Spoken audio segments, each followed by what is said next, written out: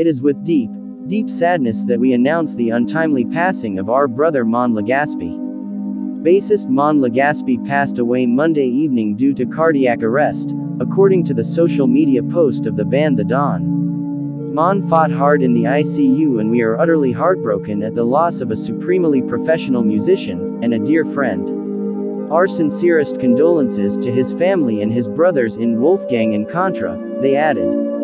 The news was confirmed by Legaspi's former wife, Thelma Bullen. My ex-husband and father of my only child passed away this morning our time in the US.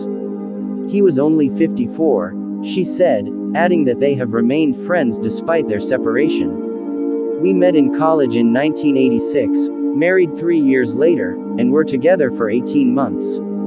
We started as friends, were bandmates, and eventually exes that shared a beautiful daughter. I'm at a loss for words. I'm deeply saddened and heartbroken for our daughter and our grandson he won't get to meet. See you on the other side, MON. You are missed, she added.